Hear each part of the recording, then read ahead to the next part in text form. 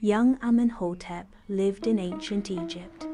His cruel father severely abused the Israelites.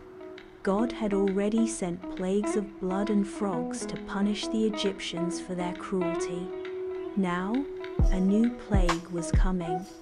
A lycée plague struck. Tiny creatures swarmed everywhere. It was disgusting and itchy. Then came the plague of wild animals.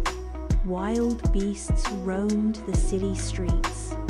Even his father fled in terror. But the animals didn't give up. They continued to chase him.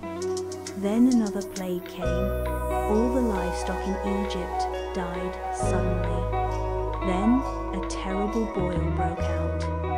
Painful sores erupted on all bodies. Pus-filled wounds were very painful for the wicked Egyptians. The Egyptians cried out in pain. Their once proud city now filled with suffering. Amenhotep saw how all of Egypt suffered. The boils were so painful that even the strongest soldiers fell to the ground in pain. Even Amenhotep's father weakened. Punishment from God for his terrible deeds. Amenhotep knew and understood clearly.